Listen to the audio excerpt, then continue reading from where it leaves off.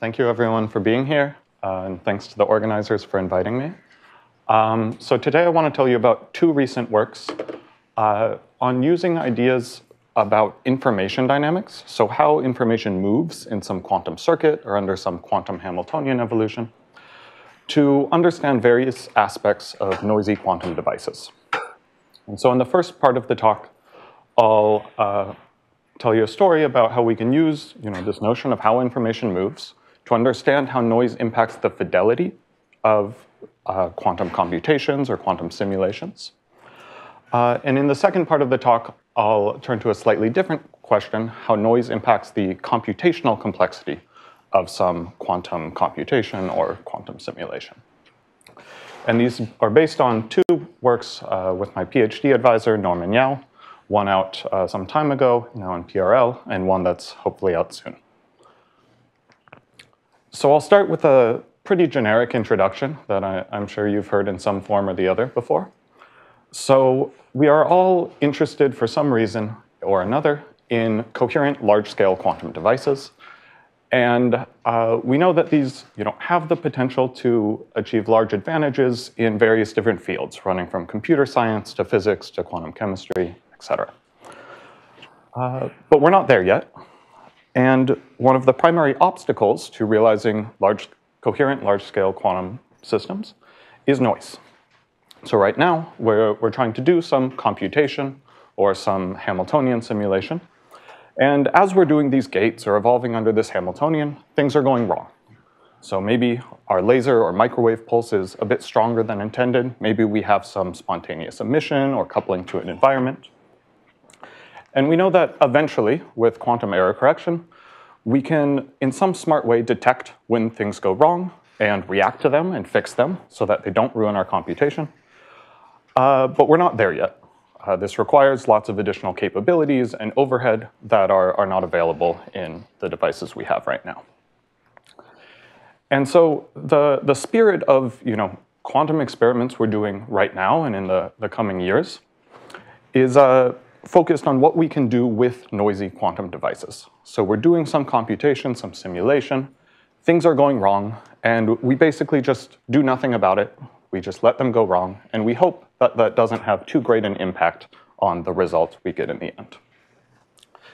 And this has spawned, many different subfields that people are thinking about over the last decades, or decade maybe. And the focus here is on what we can do with these noisy quantum devices. One thing which we can do, which is very natural to do, is various physics experiments. There have been lots of exciting recent experiments in this direction. There's also been a lot of work on NISQ algorithms, so how we can do some noisy quantum computation that achieves some advantage in, for example, some optimization or quantum chemistry task, as we already heard about. In a slightly different direction, there's also been lots of work on benchmarking noisy quantum devices. So say I have some device and I don't really know how noisy it is. I'd like to understand, what are my error mechanisms? What's their typical strength? We heard about this in both of the earlier talks this morning. There's also various works on error mitigation. So, are there ways to mitigate the effect of noise so it has a smaller effect on my computation, even if I can't change the fundamental error rates in my device? And there's also been lots of discussion on how noise impacts the complexity of the computations or simulations that we are doing. And so today, I want to address two of these fields. So I'll first tell a story about benchmarking noise, understanding how noise impacts the fidelity of quantum devices, and second, how noise impacts the computational complexity of devices. And so I'll start, I'll kind of motivate these two questions side by side, and I'll raise some open questions and you can hold them in your mind. And then I'll introduce a very simple and intuitive framework and show that it allows us to make some progress along both of these directions. So I'll start by diving a bit deeper into this question of benchmarking noisy devices. So we've already heard some about this morning, but say we have some noisy quantum device. How do we learn what our error mechanism is and how strong it is? One simple way to do this, if we have a gate-based device, is just to benchmark the individual gates individually, some randomized benchmarking, flow K calibration, etc., and hope that when we do all of these gates next to each other in some large quantum computation, that they perform about the same. However, this is undesirable for different reasons. We might be interested in whether additional things go wrong when we try and do lots of gates side by side, or we might have some analog quantum device where it's not so simple to sort of isolate individual pieces of our system. And so for this reason, there's been a lot of effort to develop and understand sort of large-scale benchmarking methods, sort of benchmarking methods that work for an entire interacting quantum circuit. One way to do this, which we heard a lot about this morning, is through sampling-based approaches. So we do whatever circuit we're interested in. We measure the full output at the end, and we compare that output that we get from our circuit to some classical computation where we know what we should have gotten for the perfect device. And from this, we can extract things like the many-body fidelity of our computation. And this is really quite nice, but it does have some drawbacks, namely this classical simulation step. And as Daniel remarked upon, we're increasingly entering the age where we cannot classically simulate the devices we have. And you have to play various tricks to get these methods to scale up to larger and less noisy devices. And at some point, there likely will be some fundamental limit to these methods. And so there's also a different approach which applies kind of much more generally and avoids this need for classical simulation. And it's really simple, and it's been thought about for quite a long time. And this is the Loschmidt echo. So say we have some circuit or simulation we want to do. I've drawn it as just some unitary here. This could be e to the minus IHD. It could be a bunch of gates. Well, one thing we can do if we want to benchmark how well we implement U is just to apply U, then apply its inverse, and measure the fidelity to get back our initial state. So if our circuit is perfect, everything is unitary, this will have fidelity 1. If we have some noise during our circuit, these red arrows, this fidelity will be less than 1. And we hope that the amount this fidelity is less than 1 tells us something about the errors in our computation. So this is a very old idea. It dates back to sort of fundamental questions in thermodynamics in the 1870s. And for a long time, it was just kind of a thought experiment about the fragility of many-body time evolution to noise. Until starting in the 1980s, nuclear magnetic resonance experiments started actually implementing these Loschmidt echoes in many-body quantum systems. So in NMR, you have a bunch of nuclear spins. These are basically spin 1/2s. They interact with some dipolar interaction. And very pioneering experiments figured out how to invert that dipolar interaction, so how to apply U dagger, e to the I plus IHT, and measure things like this Loschmidt echo. And this sparked some theoretical interest. There was a lot of progress in single particle quantum chaos, using single particle quantum chaos to understand these Loschmidt echoes in the 2000s. And there's been various NISQ experiments more recently implementing these. But there's kind of a problem still outstanding if we want to use these Loschmidt echoes, say, to benchmark a quantum device. And that problem is we actually don't know how to relate the microscopic error rate and the time of this computation to the fidelity we get out in the end. So there's tons of experiments on Loschmidt echoes out there, again, dating back quite old in NMR. And we can plot these fidelities as a function of time or noise strength. These are various NMR experiments going to larger and larger system sizes. These are more recent NISQ experiments on trapped ions and superconducting quantum processors. And in all of these, we get some fidelity for this over time. And typically, we fit some functional form to this fidelity. Maybe it's a Gaussian, maybe it's an exponential, maybe it's a sigmoid. But we have no understanding of why this functional form changes for different circuits or different Hamiltonians, so for different unitaries here. And we don't understand how it decays in time or how it relates to the microscopic error mechanism in our device. And again, people kind of thought about this and figured it out for single particle quantum systems in the early 2000s, but it's been an open question for many body systems for some time. And so yeah, this is exactly the question I just said. These experiments tell us that how this Loschmidt echo decays depends on the device, depends on the circuit we're doing, but we don't understand how. Okay, so that's kind of a first open question to hold in your mind. The second is not how noise impacts the fidelity, but how noise impacts the complexity of some noisy quantum computation. So imagine we do some quantum circuit, like shown here. We start in some initial state rho. We do some gates. Imagine for simplicity that between all the gates, we have just some single qubit decohering noise, where with some small probability on each qubit, we lose information to some environment. And then we measure some observable at the end. If you ask a physicist how noise impacts the computational complexity, they'll tell you, a very intuitive answer, which is that noise kind of somehow limits the entanglement, the mutual information that can grow in this system. And so intuitively, we expect noisy quantum systems to be easier to classically simulate than noiseless systems. This is just some basic intuition. And in some cases, you can make this intuition a bit more rigorous, in 1D, for instance. But in general, this is just intuition, and it's been very hard to make rigorous for a long time. So on a more rigorous side, there was some really nice progress on this question in the 1990s, in this paper I'm citing here. And they showed two things. They showed both a kind of upper and lower bound on the power of noisy quantum computation. The upper bound is super intuitive.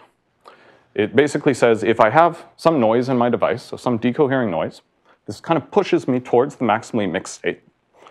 And they put a precise bound on what depth or what time we can run some circuit before my system is just entirely at the maximally mixed state.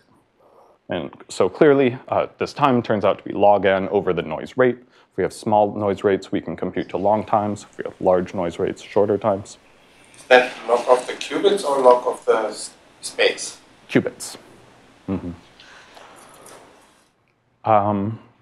And so this places some fundamental limit on what we can do with noisy devices. We can only apply gates up to some depth, log n over gamma. After that, it's just useless. It's the maximally mixed state. But it doesn't tell us anything about the computational power of those devices at earlier depths.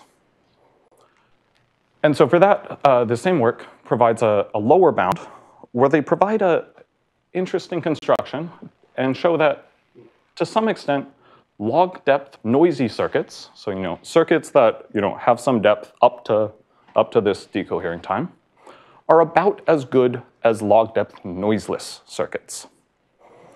And so this naively kind of seems to close this problem. We're saying noisy circuits can compute to log depth, and up to that point, they can do basically anything noiseless circuits can do.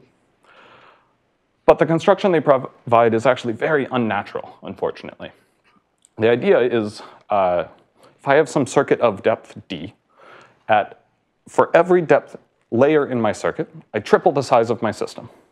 And then I apply the same circuit on every copy of my system, and I do some quantum majority votes between different triplets at each time step to try and push my errors into some copies and have fewer errors in other copies. And with this kind of huge in practice, but in principle polynomial overhead, you can show that any noiseless circuit can be simulated with low error on a noisy device. Do they get some factor between the upper and lower bound, or is it? Well, there's a polynomial overhead in the number of qubits. Okay. Yeah.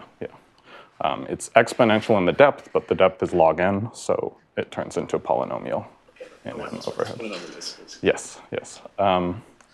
Okay, so this is a really nice proof of principle result, but it's also incredibly unnatural for the circuits, like the NISQ circuits that we're thinking about doing right now.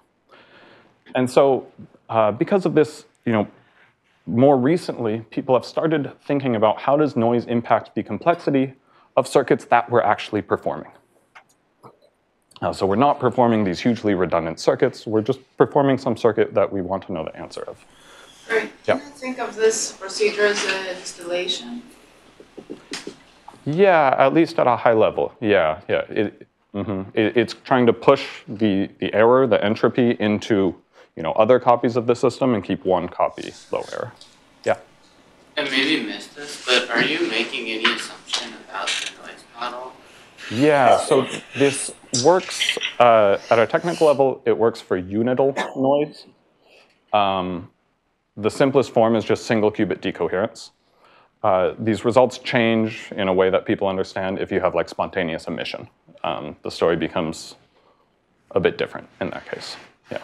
So for everything I'll talk about today, just single qubit decoherence or something similar to that. Okay, so people have been, yeah? So I guess I also, what do you mean by complexity here? Or what is it? Yeah, so I'm thinking like the complex, so say I tell you the circuit and the initial state and whatever you measure, what is the classical complexity to compute, to take those input parameters and compute the actual results of the circuit? Okay, and so on this question, how does noise impact the circuits we're actually performing? There's a very nice result out just this year by Aharonov et al. And it's kind of followed a long line of works by Shungao and many others, showing that random noisy quantum circuits are efficiently classically simulable. So these are circuits where every gate in the circuit, or at least all the non-Clifford gates, are random in some precise way.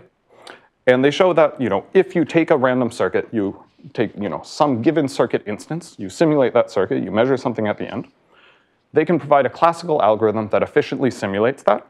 And it works with some very high probability over the ensemble of random circuits. And so this was a super nice result. It's kind of one of the first results that rigorizes this physics intuition I initially presented. But it does have sort of an important restriction, which is that it only succeeds for random circuits, where every single gate, every non-Clifford gate is random. And you can see, people have been thinking about this for, some amount of time, and this randomness restriction has never been able to be removed. It simplifies these random circuits have some simpler form that's much easier to analyze and easier to prove these things. And so this leaves an open question, which is, we have these random circuits on one hand. We have this very, unnatural construction by the 90s paper on the other. We know this is easy to simulate. This might be hard. What is the landscape in the middle? So if we have some non-random circuit, but maybe we place some restriction on the type of that circuit, is it easy or hard to simulate when we include noise? Okay. And so in this talk, I want to provide some progress on both of these questions regarding benchmarking and computational complexity of noisy circuits. And I'll do so with just some really simple ideas about how information moves under quantum circuits or quantum Hamiltonians.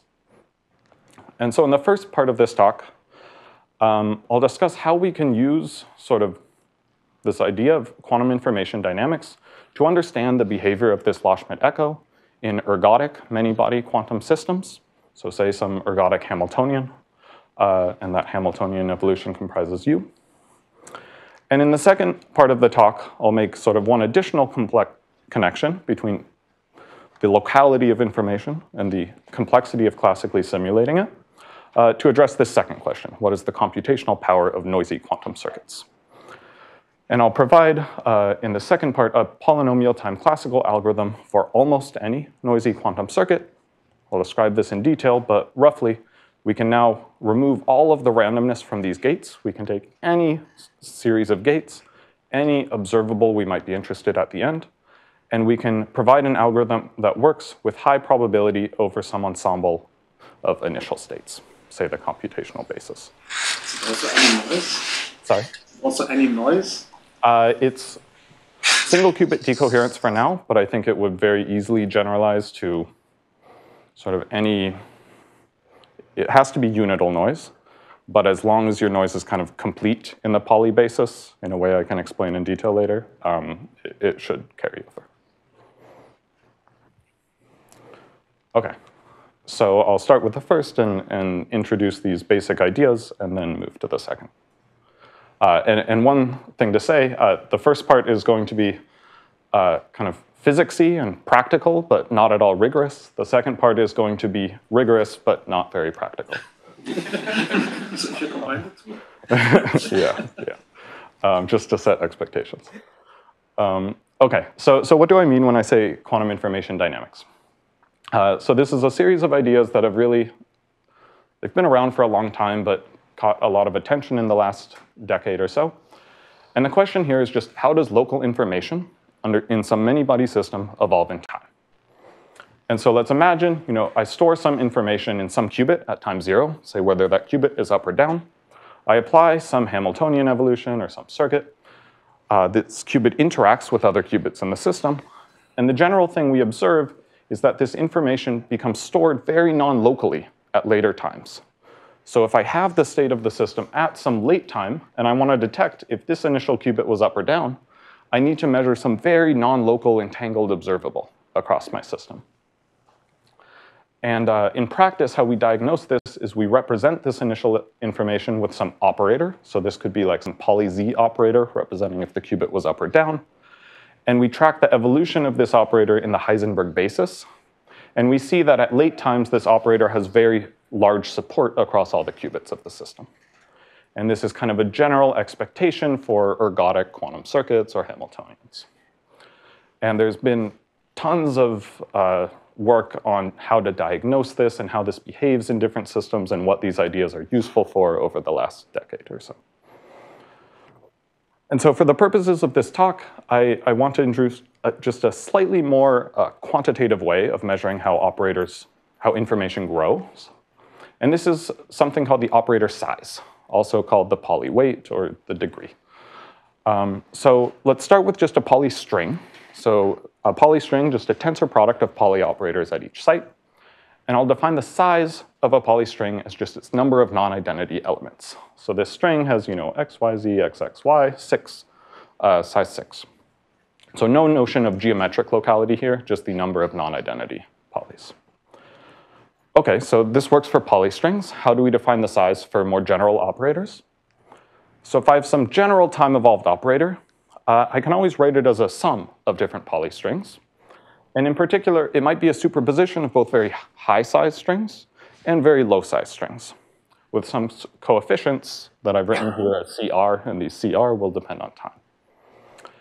And so from these coefficients, I can always define a probability distribution for this operator, which I'll call the operator size distribution, which is just some probability distribution for what is the size of these poly strings composing the time-evolved operator. So this distribution, is normalized. It has some, mean. It has some width. It has various moments. It just has some entire functional form that depends on these coefficients. And one just brief point to make about these is that people have studied these objects in lots of different physical systems, and we have good expectations for how they behave in lots of different classes of ergodic many-body dynamics. The details are not important for this talk, but just to give you a sense that people understand how these behave. The one general feature is important just to connect to earlier. If we start with some local operator, so this is very low size at the left, over time this size typically grows, it moves to the right. And how it does so depends in detail on the dynamics of the system. OK. And so now let's return to our original question, which is how does noise affect the fidelity of this Loschmidt echo? So let's think about how noise propagates in some many-body quantum circuit. So say I'm doing this Loschmidt echo, and I have some noise events occurring throughout this circuit, some errors distributed in some way in space and time. And I'm interested how these events affect some fidelity I'm measuring at the end. In this case, I'm thinking of preparing some qubit in the 0 state, applying U dagger, and measuring the fidelity to get that single qubit for simplicity in the 0 state at the end. OK, well, there's some basic intuition that these errors should propagate according to the dynamics of the circuit. So if my circuit has some interactions or some gates, these can spread the errors to act on multiple qubits. And we can draw some simple light cone for each error. And an error will affect my final observable, for simplicity, as a basic approximation, if this light cone overlaps with this observable. Just some really simple intuition. Turns out to be a little more useful to work in the Heisenberg picture. So imagine I have this observable I'm interested in. I backwards time evolve it through the circuit. And now an error will affect this observable if it's in the light cone of this operator, just as a rough intuition. And so what we see from this is that as this operator spreads and becomes more non-local, it becomes much more sensitive to noise. Because if we have a non-local operator with support on many sites, it's affected by a noise event on any of those sites. So it's very fragile to noise once it's become highly non-local. And so in particular, if I think I have some operator, it's a sum of different polystrings. The amplitudes of each of these polystrings will decay roughly proportional to their number of non-identity elements. Because these strings have support on many sites of the system. They're affected by noise events on any site that they have support on. Whereas some small size string, say just a single qubit x, can only be affected by a noise event on that qubit that it has support on. And so we can make this intuition more precise by saying that noise decays the amplitudes of polystrings at a rate proportional to their size.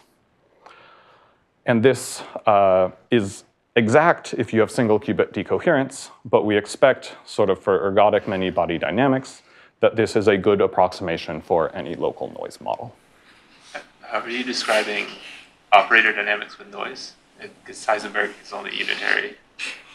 How do you describe it? So you can think of the operator time evolved under the Lindbladian.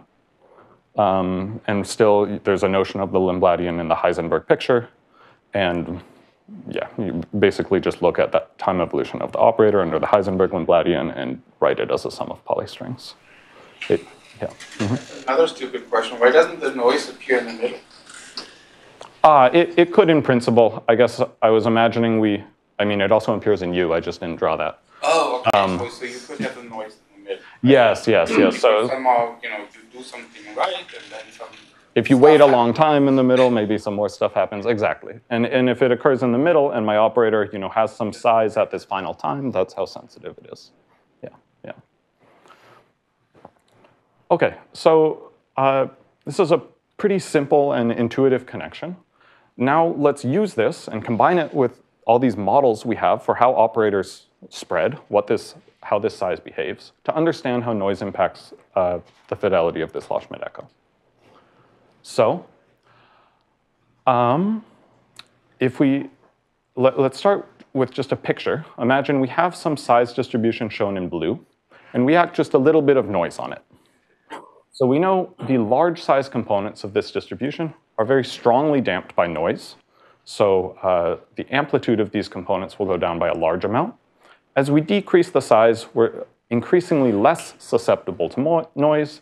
And in particular, at very low sizes, we're very insensitive to noise. That's because you look at unital noise, so it will basically remove operators. Yes. We have some arguments that if you have non-unital noise and you have ergodic dynamics, we think that to leading order, it should have a similar effect.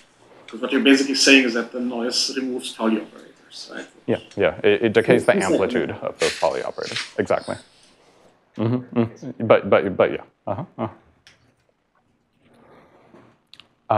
And so if we take some size distribution, we act some noise channel on it, we'll end up with something like the red distribution shown.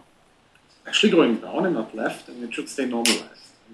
Maybe this is important, sorry. That will be important in 1 second. But you're saying it's important it goes down and doesn't move to the left. Yeah, so question, right? You replace Pauli's by identities. But then you don't the replace them. Left and not down. You don't replace them, you just delete them. What happens to the probability? I mean, it should integrate to 1 usually, no? Turns out the probability is not conserved under noise. This is not a quantum state. This is an operator, and so it's OK. The noise preserves the trace of the operator because it's unital.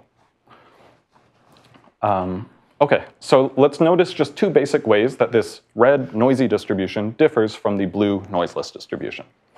One, the normalization of the distribution is now less than 1. The area under the red curve is less than that under the blue. In particular, we can derive just a simple equation for how this normalization decays. It decays at a rate proportional to the microscopic noise rate gamma times the average size of this distribution. If I have a very non-local operator, then it decays very fast due to noise. If I have a relatively local operator, it decays less. And if you just assume this phenomenological model where noise is proportional to size, you can easily derive this equation. It turns out that the normalization of this operator is exactly equal to the fidelity of this Low-Schmidt echo.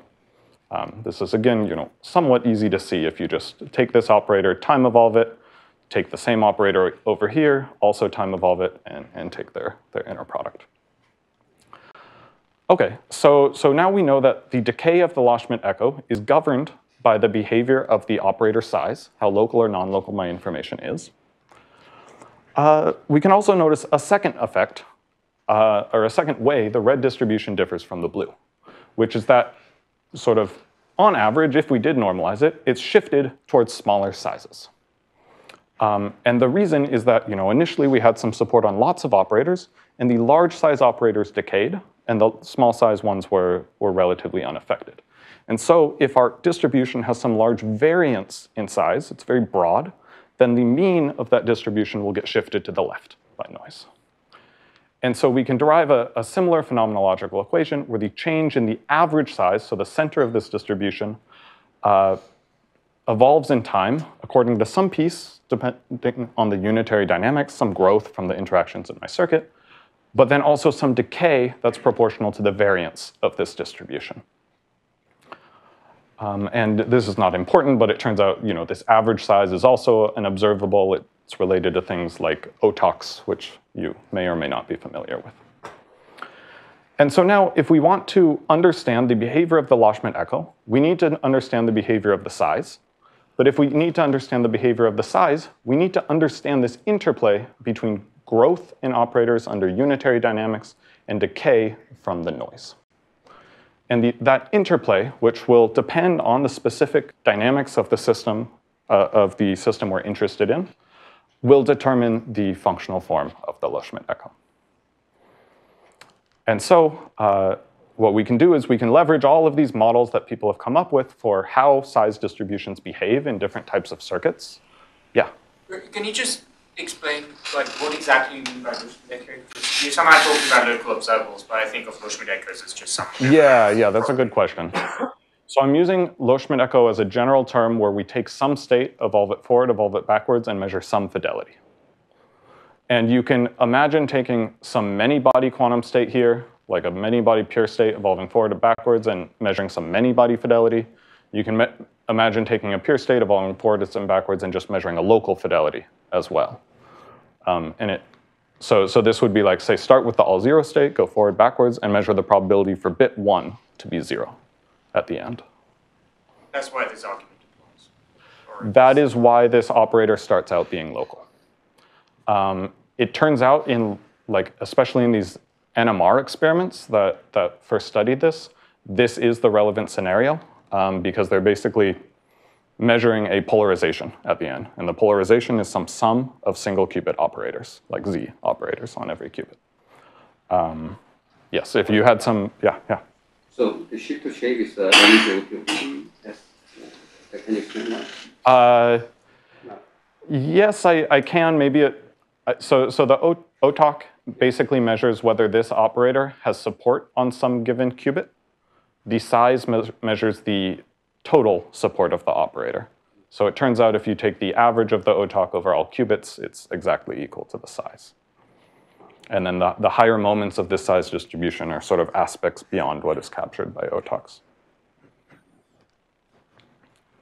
Okay, so we can take this knowledge of how operator size behaves in different, mostly ergodic many-body dynamics, and we can solve in many different cases for what this implies for the Low-Schmidt echo. And we can come up with predictions for the Low-Schmidt echo in various cases. And it will depend on the dimensionality of the system, conservation laws, integrability. Yeah. So, sorry to ask one more question on the previous slide. Your equation here with the variance and the size. So I guess I'm thinking of like setting up like a Clifford circuit where you start from like a single weight 1 operator, and you can have that variance be 0 and have it full weight at the end. Does that mean that wouldn't decay? It means that the normalization would, so the scenario you're describing, a Clifford circuit, I'd always be a poly operator, so my size is basically a delta function. That's just the size of that operator. From the first part here, the normalization of that decays, the amplitude of that delta function goes down, but yeah, the size itself is unchanged. It's just kind of, we're losing information to the environment, but the information that remains in our system is kind of the exact same as under unitary dynamics. Yeah. So yes, that's one example of how, this interplay depends a lot on the dynamics of the circuit you put in.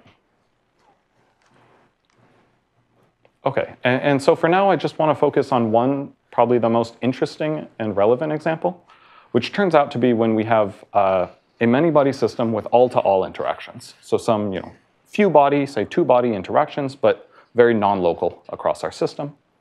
And I just want to kind of briefly describe the result to you and show some comparison to these NMR experiments I mentioned.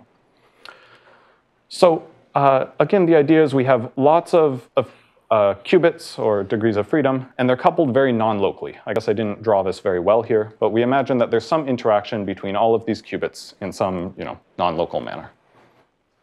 A basic fact that's known here is that the size will grow exponentially in time, because if I have some local information at time 0, it might spread to one site after one layer of my circuit, then it might spread to two more sites after another layer, and each of these sites will spread to more. So I basically kind of double with every time step. And this is kind of a universal property of all-to-all dynamics. Another universal property that's perhaps less known is that this distribution is very broad. So if I drew this size distribution, its width is kind of the same order as its mean. And just from these two very basic facts, we can derive a prediction for how the Loschmidt echo behaves in these systems. So again, there's some growth term. This is exponential growth because we have all-to-all dynamics with some Lyapunov exponent lambda. And then we have some decay due to noise, proportional to the variance of the distribution. If we just plug in that this variance is of order the size squared, because this distribution is very broad, we get some phenomenological equation for how the size behaves. And just by solving this, we see that at early times, this first lambda s term dominates, and we have exponential growth of our operator. Then at late times, as the size grows, the second term becomes more and more important. Noise has a larger and larger effect on my operator. And eventually, I saturate just to some finite plateau set by the ratio of the Lyapunov exponent and the noise rate. So if I have a very small noise rate, I grow to a large size, very non-local information. If I have strong noise, that I'll saturate to a very small size, very local information. And okay, and from this, we can come up with predictions for the Loschmidt echo. Basically, initially, it decays, according to however the size grows. But asymptotically, this size approaches a constant. And so this Loschmidt echo just approaches some constant decay rate, that's the microscopic noise rate, times the size. And a kind of curious prediction of this is that this decay rate is actually independent of the noise rate in my system. Because I have some microscopic noise gamma, but then I also have the size, which is set to be of order 1 over gamma. And so if my decay rate is gamma times the size, these factors of gamma cancel, and I get that the asymptotic decay of the Loschmidt echo is actually independent of the noise rate in my system. So this is a kind of funny result, and it actually echoes some of these results I mentioned earlier in single particle quantum chaos. Yeah? Can you tell us a bit about what model you're using here? I mean, you're going to like 1,000. Yeah, these numerics are for random unitary circuits, simply to push the system size to very large numbers of qubits. So take a bunch of qubits, at every time step, pair them up in some random set of pairs, do a Haar random or Clifford random gate on those pairs, and then at the next time step, repair them up in a random way, do some random gates, and just proceed like this in time. The formula there in the corner, that's proven or heuristic or known? This is for single qubit decoherence. This is proven. I mean, it's very simple to derive. Where this S is the average size as a function of time.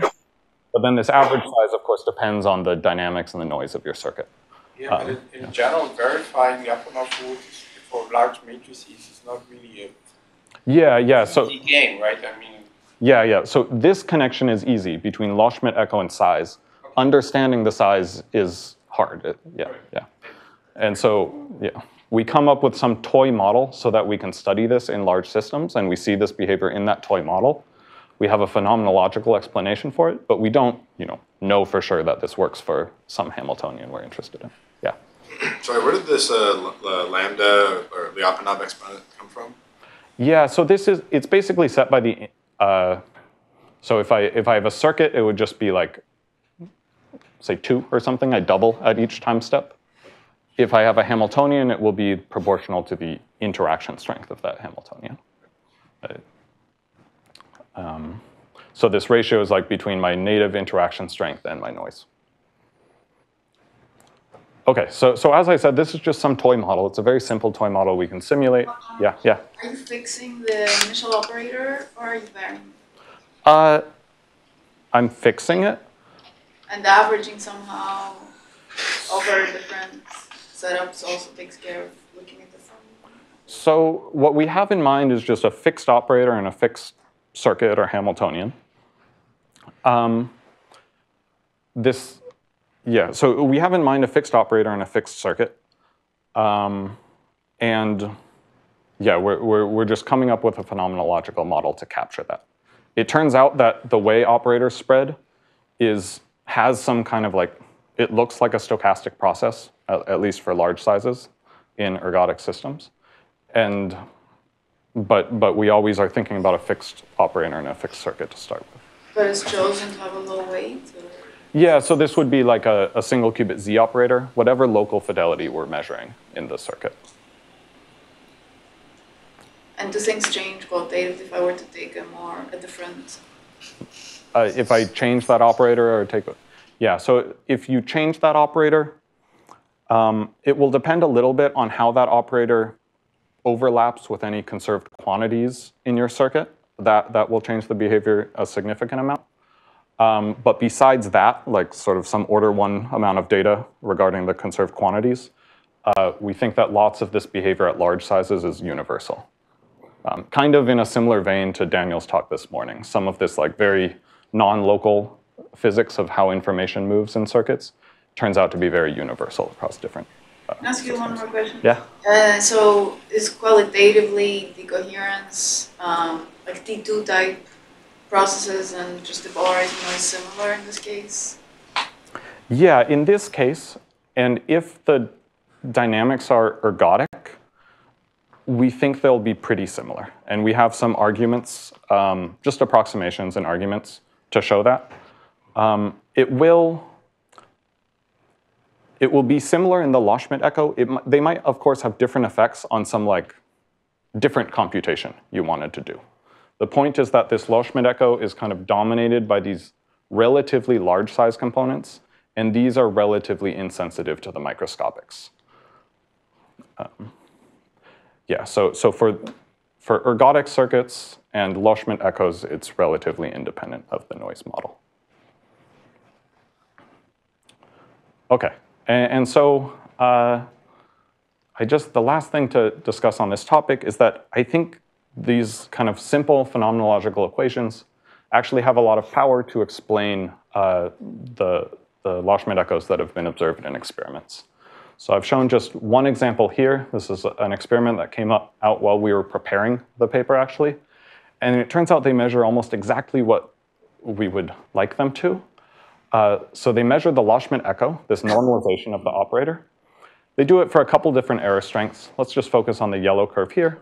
They see there's some non-universal behavior at early times, and then you approach some simple exponential decay with some constant rate in time. The rate they found was 13.5. They also measured something that's kind of approximately given by the size, so the other quantity that I've described. And they see this size grows exponentially at early times. This is a log plot, and then saturates to some finite value. And so this behavior is exactly the same as we get in this very simple toy model of an all-to-all random circuit. And they check this for different microscopic noise rates. They see that the asymptotic decay rate is independent of the noise, Basically, almost all aspects of this are replicated by these very simple toy models and phenomenological equations.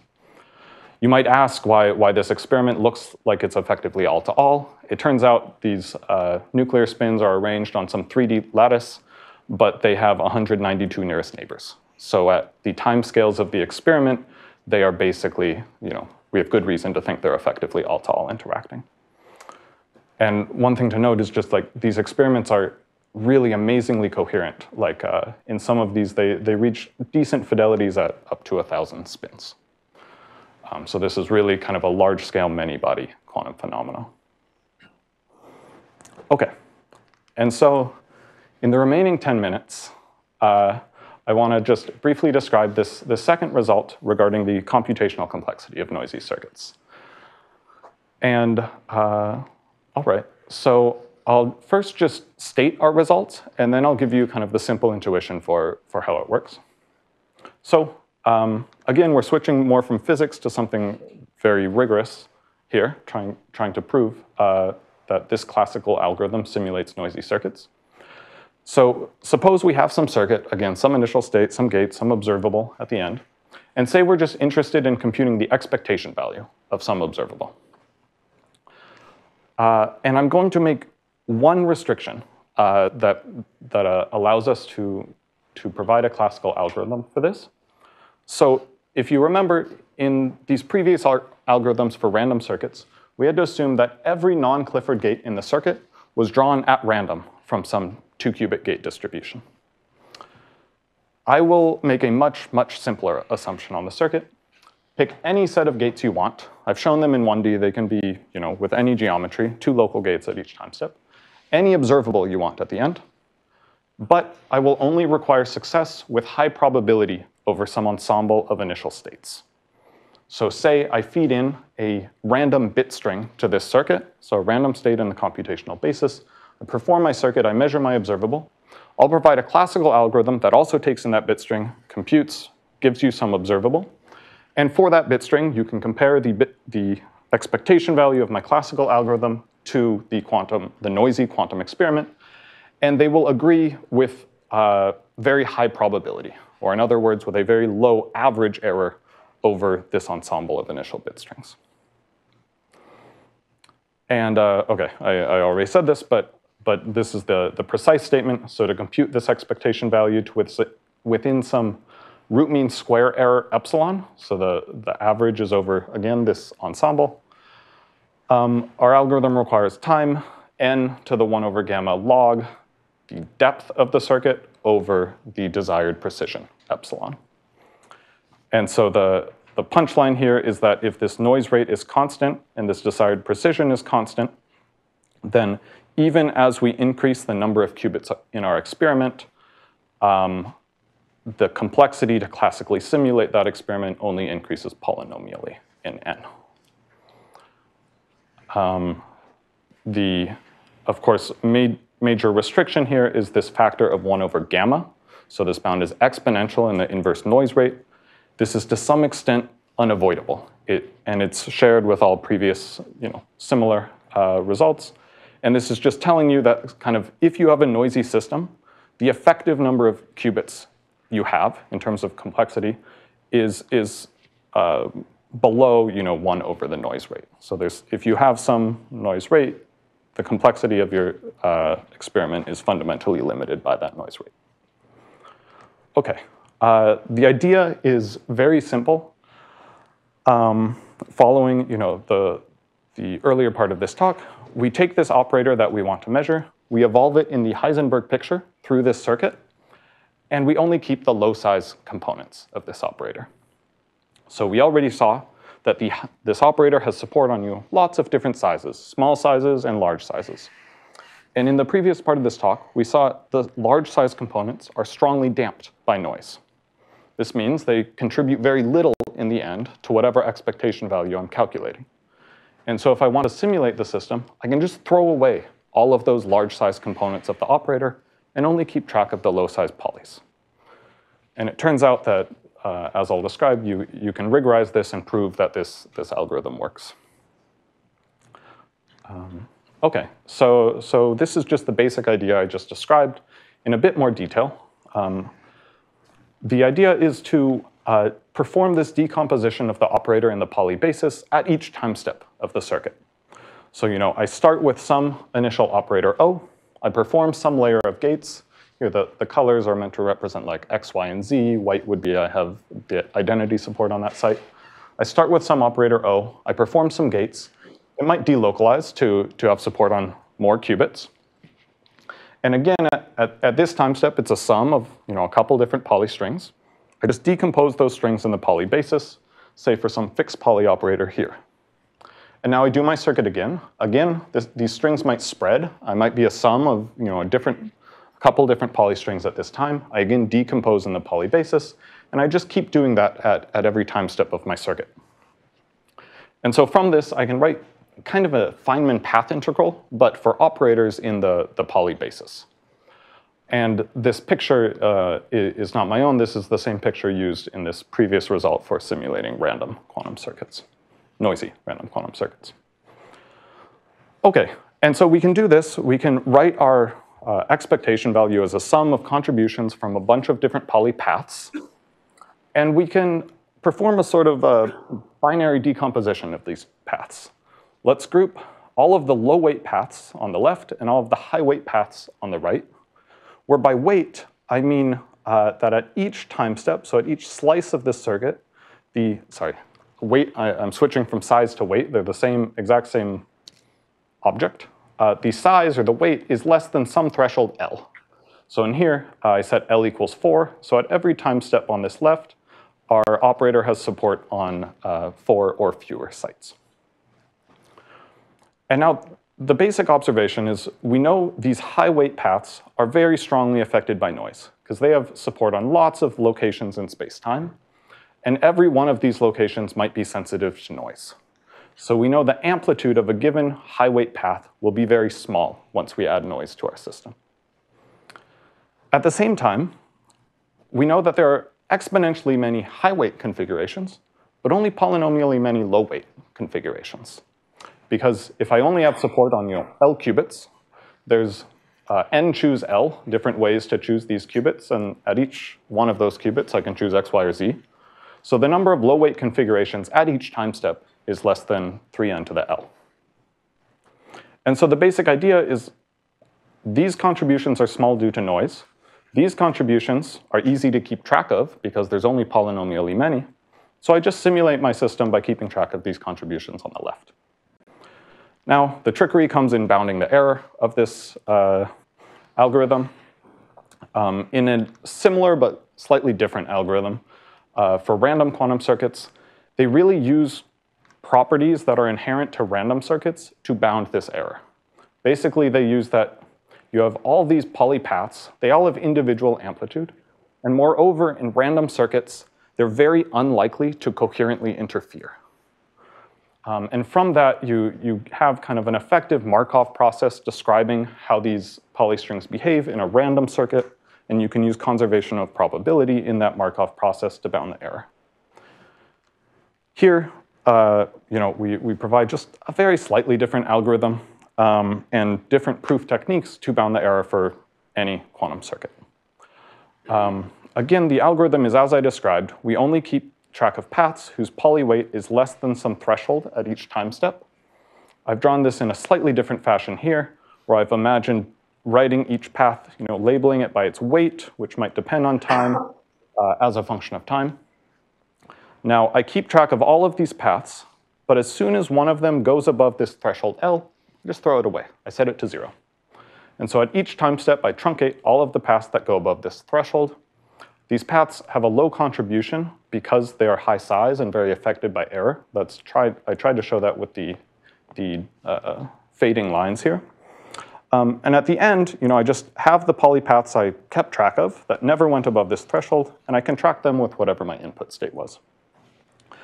And it turns out it's pretty simple to bound the error in this. It's mostly just Cauchy-Schwarz. But if you truncate basically t times at each time, your error is e to the minus gamma L. Gamma is the noise rate. L is the threshold size. And so your overall error is less than square root t times e to the minus gamma L. At the same time, this requires classical resources proportional to n to the L, which is just the number of poly configurations at each time step that I need to keep track of. And yeah, this you can see very simply, this n to the L, if I plug in L, if I choose my L according to this desired error epsilon, I get this scaling I initially showed. Okay, the proof technique is pretty simple, but we just perform we group these polypaths in some sort of tree, and this allows us to easily bound the error. Yeah. Would you expect the number of truncations to be exponential in time? Yes, so this is actually why the previous methods for random circuits don't work here, is because you're truncating like exponentially many paths at each time. And you know each one individually is small, but you need to bound like the contribution of all of them together.